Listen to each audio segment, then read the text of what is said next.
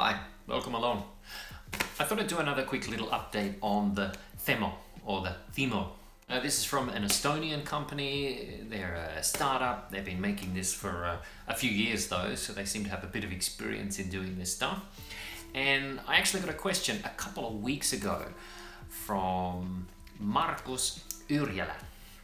And he'd seen my video earlier on the first look of the Themo and seen a few other reviews online and decided to go and buy some. So I hope it's working out for you, Markus. You wanted to know my thoughts on how I'm going with this. Well, I still have two in the box. This one I just took out a moment ago. The third one I bought in the 3-pack is actually installed. That one got very easily installed. It was very simple to set up, I have to say. It's quite clever the way you set it up. It kind of broadcasts itself as a Wi-Fi. You connect to it directly with your phone, and then you can put in another Wi-Fi in the house so it can then connect onto the internet. And that was really easy. I have to say that I'm pretty happy with it. I mean, I won't call this a comprehensive review. I do want to dig into more of the details of the Themo. But I said I was going to give you some comments on what my thoughts are, so this is it.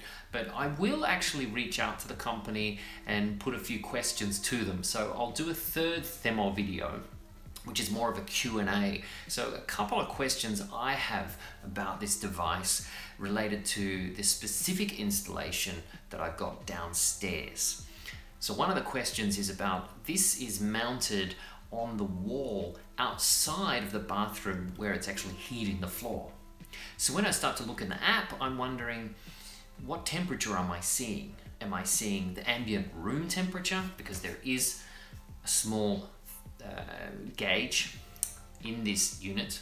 But then, or am I seeing the temperature from the sensor that is in the floor? That's one question.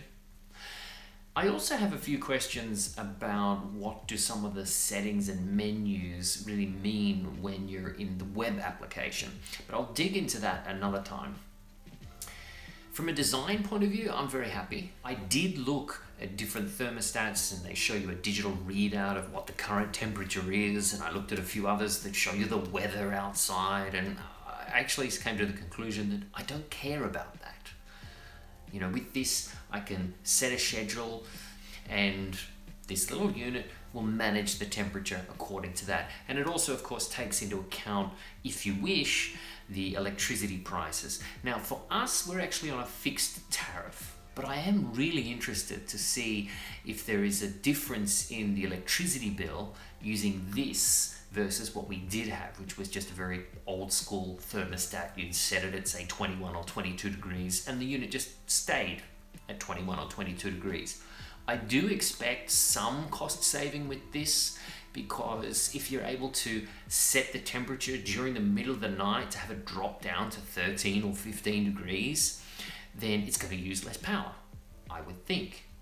However, what I have noticed is, even though I have the schedule dipping up and down, there is an indication in some of the data graphs that you can see what the floor temperature is, and it's staying pretty stable. So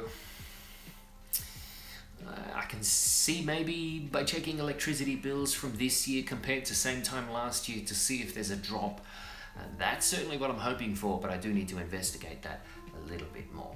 All in all, happy with this, but as said, I am going to ask a few questions to the team from Themo, see what the answers are, and I'll share more details with you. But am I happy to recommend this right now? Yeah, I would. I would say it's working as I had hoped. So that's it for now.